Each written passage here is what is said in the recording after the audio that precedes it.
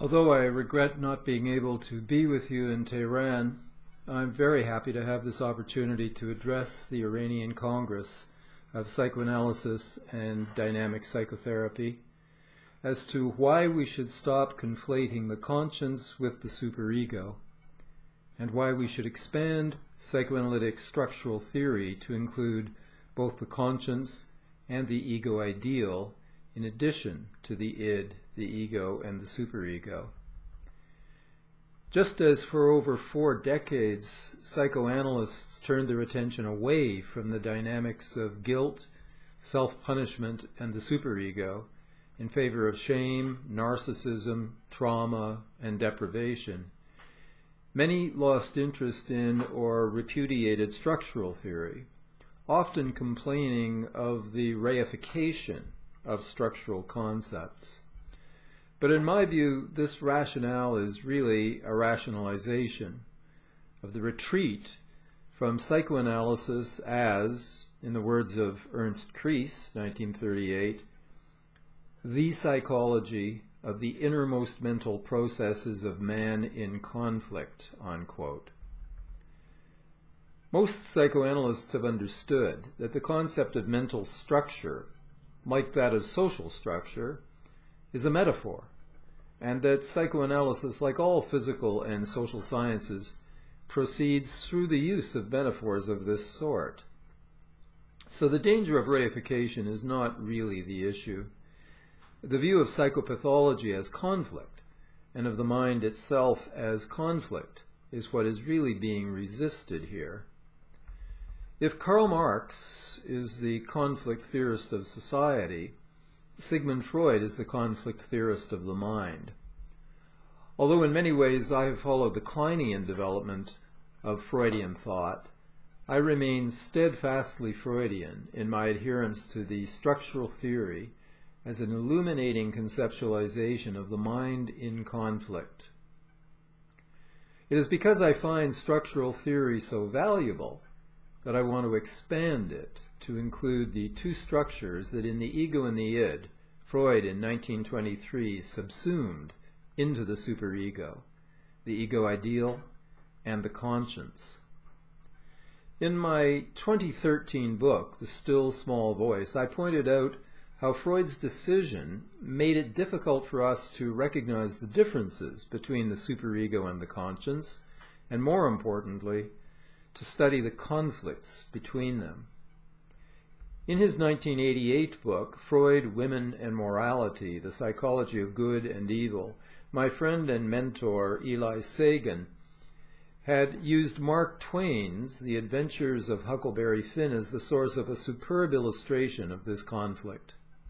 Huck's racist superego demands he turn the runaway slave Jim in to the authorities, but his conscience requires him to protect the friend he loves. After an agonizing mental struggle, Huck tears up the letter informing on Jim, deciding he will go to hell rather than betray his friend. Huck's superego is racist because he was raised in a racist culture and internalized the racism forming his parents' superegos.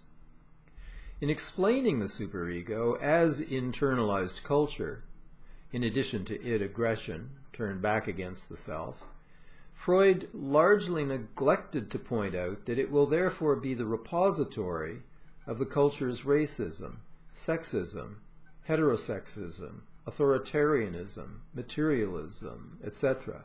That is, that it will pressure the individual to act in accord with values that, while normative, may well be immoral by the standards of conscience. Hence, I published a paper last year by the title, The Immoral Superego, precisely to drive home this point. It was the Scottish psychoanalyst Ronald Lang who pointed out that in a squadron of airplanes, one plane might be out of formation, but the squadron itself may be off course, which means that the one plane that is out of formation might actually be on course. A person conforming to his superego might be in conflict with his conscience, and a person might be called by conscience to defy her superego. In addition to allowing conscience to be subsumed by the superego, Freud never fully reconciled his differing views of the superego itself. Over time, in his clinical writings, he came increasingly to emphasize its harshness and cruelty and its central role in psychopathology as the inner sadistic tormentor, resulting from turning of aggression back on the self, thus generating depression, masochism, the fear of success, being wrecked by success, self-sabotage, clutching defeat from the jaws of victory, becoming a criminal from a sense of guilt, and other self-harming and self-limiting behaviors. Yet in his sociological writings, he could still view the superego as the positive force that preserves the thin veneer of civilization by preventing the barbarous id from running amok. While it is true that the superego can redirect aggression away from others and back against the self, some analysts became so focused on its pro-social benefits as law that they lost sight of its central role in suicide and such suicide substitutes as depression, moral masochism, psychosomatic and hysterical suffering, etc., in which, like a trapped animal that chews off its leg to save its life, we bribe the murderous superego by sacrificing our careers, our sexuality, our marriages, our health. At times, analysts have even lost sight of the antisocial behavior that results when we escape being the superego's target by defensively identifying with it and righteously scapegoating others. Heinrich Racker described situations in which the patient places the analyst, quotes, in the situation of the dependent and incriminated ego, unquotes, and develops what he called a, quotes, mania for reproaching, unquote. We commonly see self-righteous moralists exonerating themselves by projecting all sinfulness onto the others and glorying in cruelly castigating, punishing, or exterminating them. In Civilization and Its Discontents, Freud described the build-up of guilt and self-punishment resulting from the need to preserve civilized order by repressing aggression, which then, via the superego, is retroflected upon the self. But because he failed to recognize Melanie Klein's crucial distinction between punitive or persecutory guilt, in which I flagellate myself for injuring another, and depressive or reparative guilt, in which I put aside my cat of nine tails and reach for my first aid kit and begin bandaging the injured other, he failed to see that while it is true that in civilization we need less punitive guilt, we need a great deal more reparative guilt. That is, we need less superego and more conscience. Paradoxically, people often seem to prefer the shame and other varieties of pain inflicted by the superego to reconciling with conscience, experiencing contrition, and making reparation. In other words, superego torment often functions as a resistance or a defense against the narcissistic injury entailed in hearing the voice of conscience, acknowledging guilt and regret, and seeking to make reparation. As Bion understood, ultimately the analytic task involves leading people to the point where they can begin to understand that their early decision to base their lives on the avoidance of pain has only led to more pain. While some are able to reverse that early decision and face necessary pain as the only way to escape the unnecessary additional pain they bring on themselves, others are simply unwilling or unable to bear the narcissistic wound entailed in acknowledging guilt. I think this is due to an inability to overcome paranoid-schizoid splitting and achieve ambivalence. If one cannot at the same time remember one's goodness, then any admission of badness is totalized and feels like a shameful revelation that one is a poisonously all-bad creature. a view of the self that makes not only guilt, but life itself, unbearable. If psychoanalysts have at times lost sight of the destructiveness of the superego, the same can be said for the ego, which as instrumental rationality is essential in the creation of killing machines employed in the service of superego ideologies. Associating the superego with morality and the ego with reason, psychoanalysts have found the roots of both antisocial sexuality and aggression in the id drives that Freud insisted arose from somatic sources. Civilization, he concluded, requires inhibition, especially if what he'd come to view as our innate aggressive drive, which, though exacerbated by frustration, was for him ultimately a biologically given asocial or antisocial element of our human nature. Quotes, "Men are not gentle creatures who want to be loved, and who at the most can defend themselves if they are attacked. They are, on the contrary, creatures among whose instinctual endowments is to be reckoned a powerful share of aggressiveness." Unquote. To support his view, Freud quotes the Roman playwright Titus Machias Plautus, "Homo homini lupus est." Man is a wolf to man. But this comparison is deeply unfair. To the wolves, a highly prosocial species, which to my knowledge has never been guilty of designing death camps, or dropping atomic bombs on civilian populations, or videotaping the rape, torture, and murder of their victims for future enjoyment of their humiliation and pain. Freud's thinking often transcends common sense, but here he succumbs to it, projecting the perverse viciousness unique to humans onto animals, claiming all of this, quotes, "reveals man as a savage beast to whom consideration towards his own kind is something alien," unquote. Naturally, I am in no way disputing the fact of the human aggressiveness, destructiveness, and sadism to which Freud calls our attention, only to his characterization of it as bestial or animalistic. Like Freud, we commonly project onto animals the dark, uniquely human traits we do not wish to acknowledge in ourselves. In these respects, we and Freud seem to have got it backwards.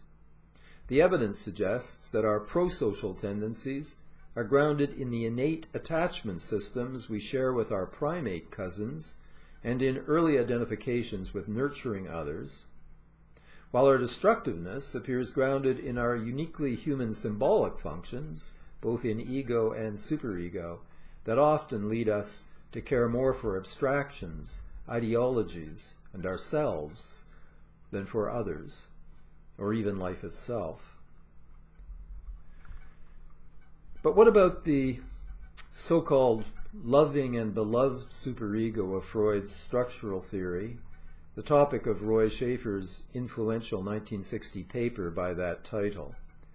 While many of its readers managed to overlook what Schaefer himself was honest enough to admit, that this loving superego was in no way Freud's, but Schaefer's, for me, what Schaefer is describing is not the superego at all, but what I distinguish as the conscience. Recently, I have widened my critique to include another mental structure, the ego ideal, which Freud had at the same time subsumed into the superego along with the function of self-observation. While self-observation does not require a separate structure, being a self-reflexive ego function that variously involves looking at oneself from the standpoint of the superego, the ego ideal, and the conscience, I believe it makes sense to expand psychoanalytic structural theory to include the conflicts within as well as among the five mental structures: id, ego, superego, ego ideal, and conscience. I say within as well as among because we need to look at intrasystemic as well as intersystemic conflicts. For example, the conflicts within the id, between our love and our hate, within the ego, between conflicting identifications, with so-called masculine or feminine figures, for example. Within the superego, between opposing internalized value systems, say between my materialism and ambition on the one hand, and my altruistic ethics on the other. Within the ego ideal, say between my ideals of courage and strength on one hand, and those of caring and forgiveness on the other. And within my conscience, say between my need to be truthful and my need to be kind. In addition to these conflicts within each of the 5 structures, there are the conflicts between them, between id and ego, superego, ego ideal, and conscience, and between the ego and the other 4 structures, and between the superego and the other 4, between the ego ideal and the others, and between the conscience and the other 4 structures.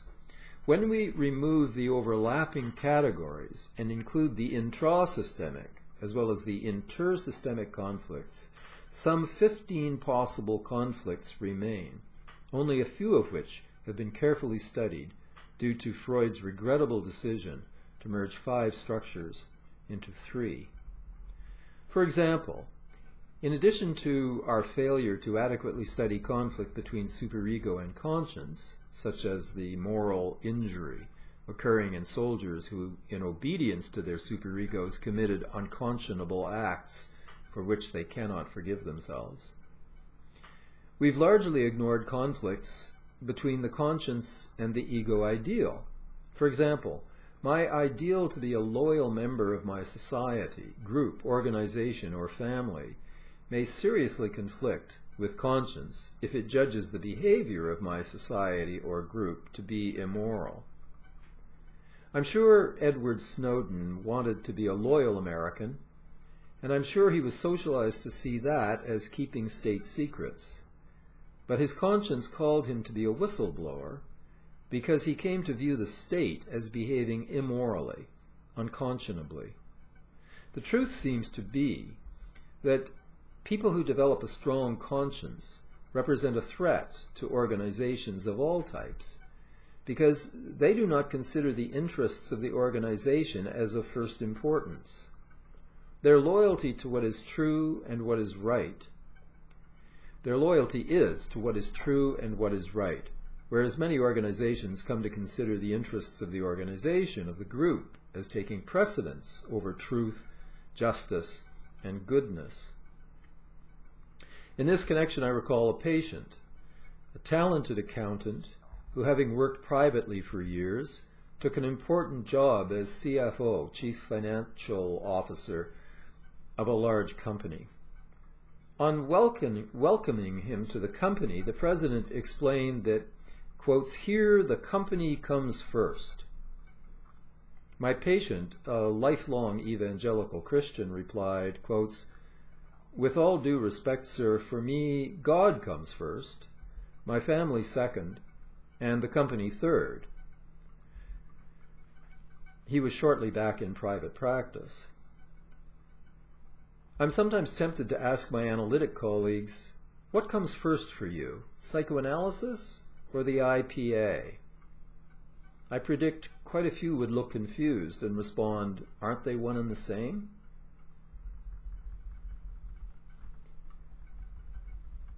Then there are the conflicts between the conscience and the ego, between what is right and what is rational. The ego is about reality testing. It is governed by the reality principle. I'm sure Snowden's rational ego told him he was crazy to blow the whistle, but his conscience prevailed over both rational calculations and his merely social morality, the pseudo-morality of the superego. The superego is normative, not necessarily moral. The conscience is ethical. It represents the still small voice stemming from our biological inheritance as mammals, creatures who have been nursed and nurtured by mamas, and who have identified with the nurturer, as well as with the aggressor, and also from the attachments we form as primates, who arrive in this world with built-in, innate or pre-programmed attachment systems and needs. While conscience forms in the first months in identification with the good breast, the ideal part object, and later with the whole good object, that is, with the nurturer, the core of the superego is an identification with the aggressor, an inner tormentor, formed long before 5 or 6 years of age, as Freud thought, formed in the first months of life as an identification with the bad breast, the persecutory part object, as Melanie Klein understood. Whereas the superego conforms to the talion law, eye for an eye, returning hate for hate, the conscience conforms to a similar law of reciprocity, returning love and nurturance for love received. All those here today, having achieved bowel control and language, have been loved, however inadequately. We know this, and we know we are obliged to give love back.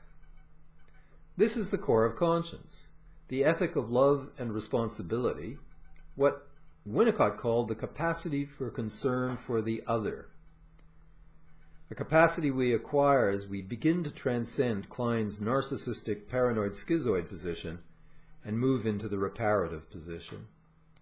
This is a transformation that On Narcissism, Freud in 1914 had already, albeit briefly, described as from narcissism to object love, writing that, quotes, "In the last resort we must begin to love in order not to fall ill, and we are bound to fall ill if in consequence of frustration we are unable to love," unquote. This, by the way, is my all-time favorite quotation from Freud.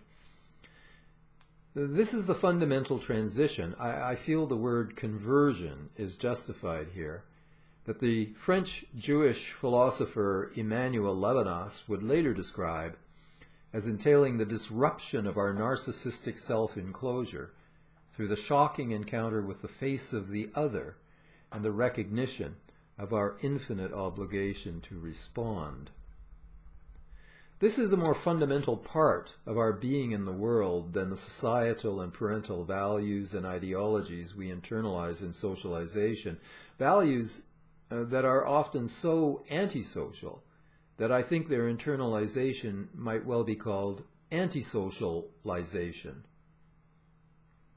Conscience extends far beyond the merely normative, and therefore cannot be subsumed by the superego. By the same token, conscience also transcends the merely rational, for in many situations it seems rational to be immoral and highly irrational to choose the good. The ego ideal cannot serve as a conscience, since in measuring my real ego against my ideal, my focus is entirely on me, not the other. The ego ideal is a narcissistic structure, reflecting self-concern, something quite distinct from the capacity for concern for the other. If, for example, I seek to be a good parent so that I can see myself and be seen as such, this is quite distinct from the good parenting that flows from genuine love of one's child, who can certainly tell the difference. Nor can the rational ego serve as a conscience, since while it can tell us what is, or sometimes what is likely to be, it cannot tell us what ought to be. Since the 18th century work of the philosopher David Hume, we have understood that reason cannot deduce an ought from an is. Science is descriptive, not prescriptive. Like other long-standing philosophical axioms, such as the distinction between analytic and synthetic propositions, matters of definition and matters of fact, the fact-value distinction and the naturalistic fallacy, the idea that the ethical can be grounded in the natural, have been subjected to critique by both pre-modernists, seeking to revive an ancient concept of an objective reason supposedly capable of the intellectual apprehension of the form of the good, and by postmodernists, seeking to deconstruct the fact-value and analytic-synthetic dichotomies, but as it turns out, without being able to destabilize these crucial distinctions. While Putnam's 2002 title, The Collapse of the Fact-Value Dichotomy, is dramatic and appears radically challenging, The actual substance of his argument concerns only the collapse of an impossibly exaggerated or sharp version of the fact-value distinction. It is quite true that the preferences for logic over illogic, facts over illusions themselves entail value judgment.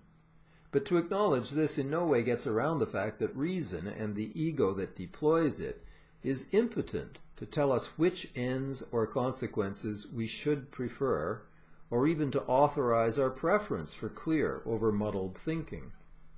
My preference for intellectual coherence, like my preference for pleasure over pain, cannot be objectively validated.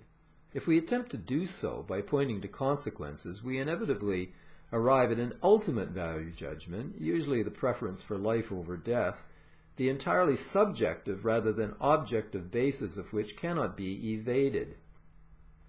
On examination, it becomes evident that the deconstruction and complication of the dichotomy fails to undermine Hume's fundamental distinction. The mountain labored and brought forth a mouse. Ultimately, the value directions informing conscience come from the id, either from Freud's eros, Erich Fromm's biophilia, which values love and life, or Freud's thanatos, Erich Fromm's necrophilia, which values hate and death. No one can authorize, rationally or empirically justify the fundamental value choice between what Freud called these immortal adversaries.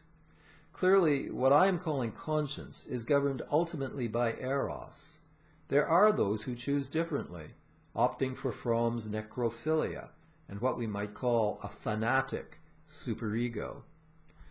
Ultimate value choices are inevitable, unavoidable, but in my view, nothing beyond ourselves requires us to choose one way or another.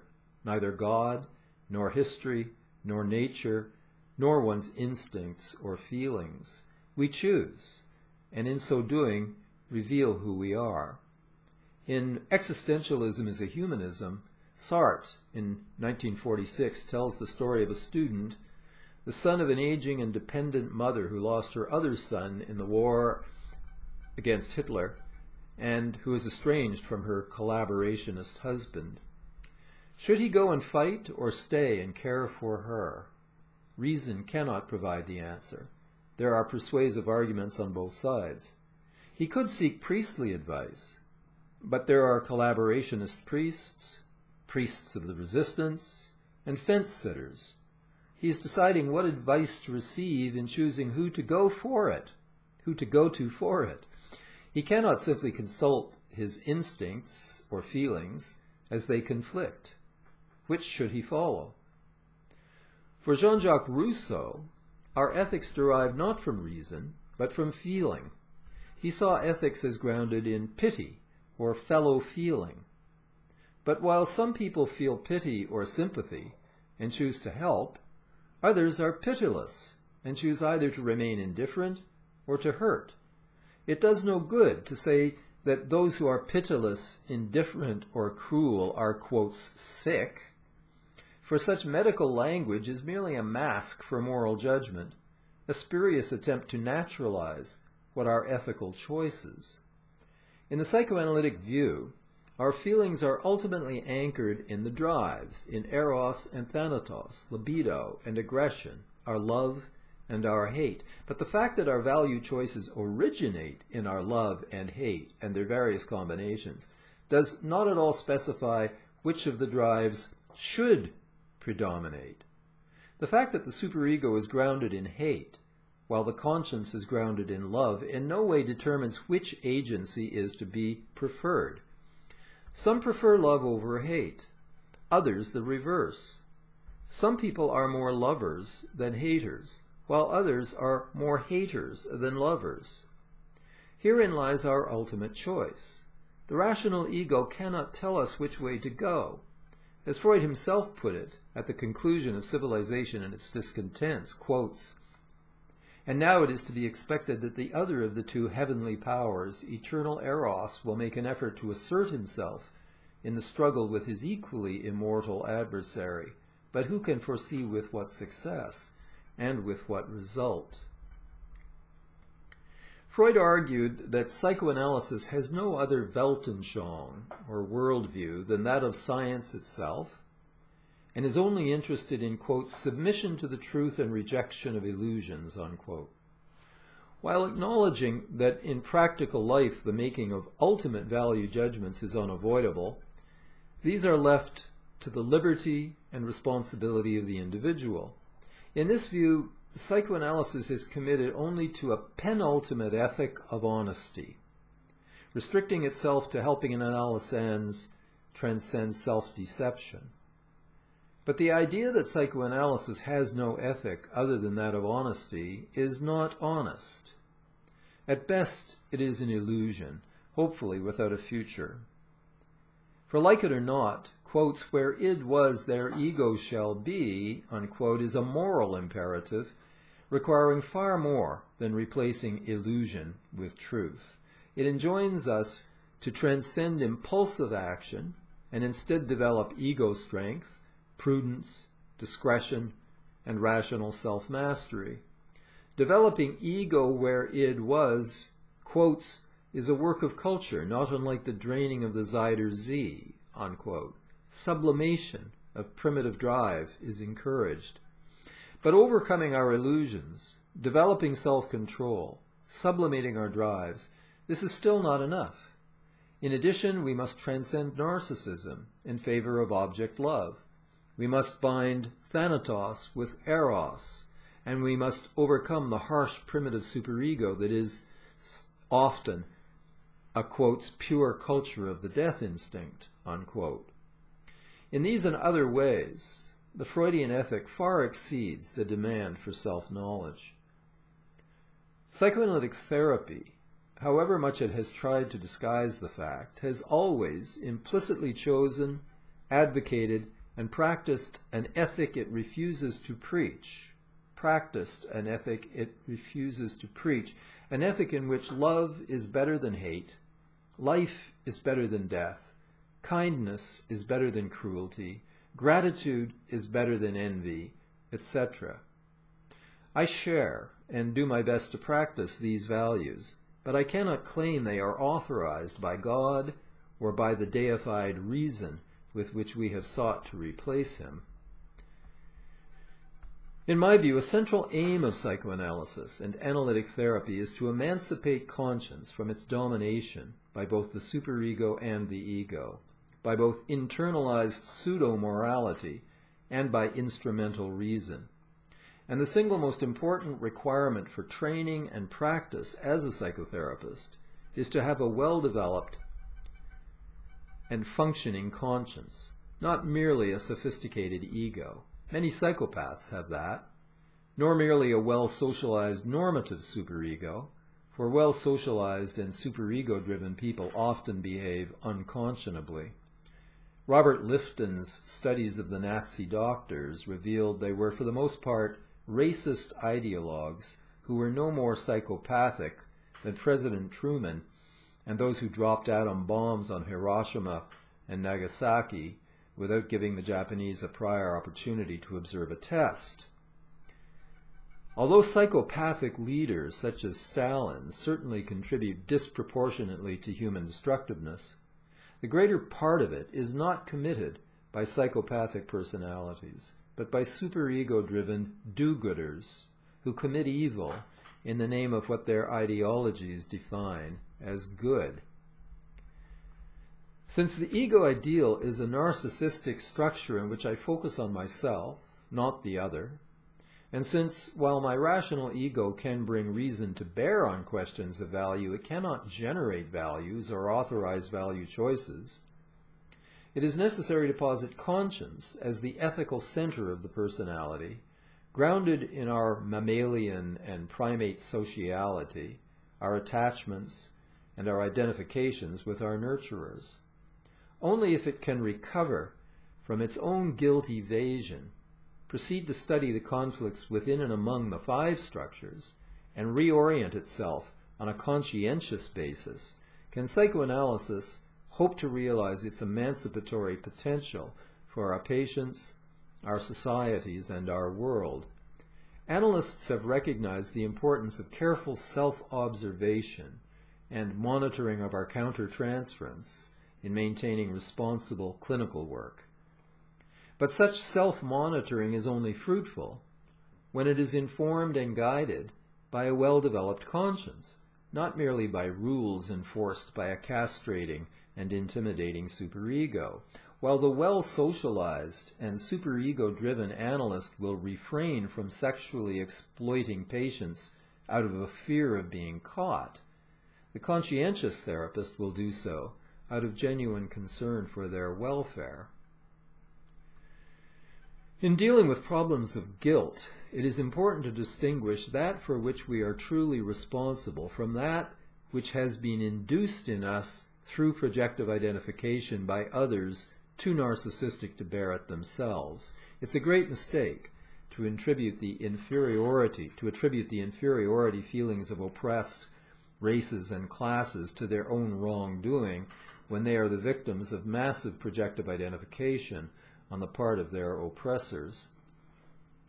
Freud described people who suffer from so-called borrowed guilt, a term that, as Paula Leon has pointed out, is quite misleading in that the last thing its donors want is for it to be given back.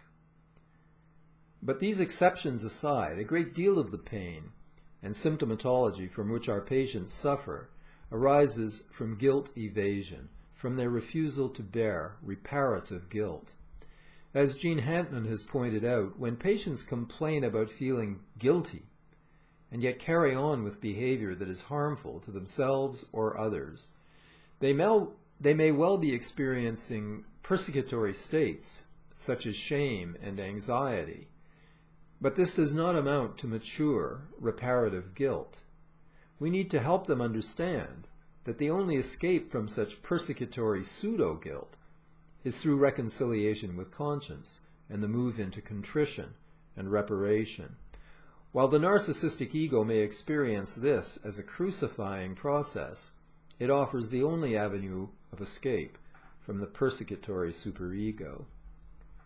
The clinical requirement that the therapist maintain a non-judgmental attitude is intended to protect patients from the analyst's moralizing, which would only strengthen rather than weaken their tyrannical superegos. But therapists who confuse neutrality vis-à-vis the superego with neutrality vis-à-vis the conscience are in clinical error. As Susan Buechler has recently pointed out in an essay entitled Choose Life, Erich Fromm's Clinical Values, quotes, "Some analysts try to prove they have no vision of health. They just follow the patient's lead, expressing no values of their own. To me, this is the postmodern edition of the classical analyst's neutrality. On the contrary, I think we can't function without the inspiration that conviction can lend us. Passionate desires for our patients can center us and imbue our work with stamina and courage. But my main argument," she writes, "when analysts profess they are not motivated by their own values is that I don't believe it is true. How we understand health shapes what we focus on, remember, and comment on, whether we know it or not.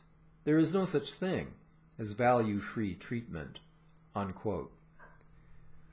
Most psychoanalysts value love and life over hate and death. It is only by helping our patients reconcile with their loving conscience that we strengthen them vis-à-vis their superego sadism, liberating them not from the analyst's moralism, but their own. Despite revealing the power of self-deception and wishful illusion in much of his work, a naively rationalist Freud succumbed to these when he wrote, quotes, "The voice of the intellect is a soft one, but it does not rest until it has gained a hearing," unquote. Regrettably, like the voice of reason, the still small voice of conscience frequently goes unheard, owing to a range of defenses against it. In recent years, we have heard a great deal about our responsibility to offer patients essential analytic holding and containment in a non-judgmental atmosphere of safety, that is, an atmosphere free of superego moralizing. But we've heard very little about the need to find tactful, respectful, and therapeutically effective ways to confront and evoke conscience in guilt-evading patients. We offer them a zone of free speech, a place for communication liberated from socially normative judgment. But at the same time, we must carry the conscience for them until, with our help, they have learned to hear and bear it themselves. To accomplish this, therapists must overcome their own guilt evasion. Cura te ipsum. Physician, heal thyself. Thank you.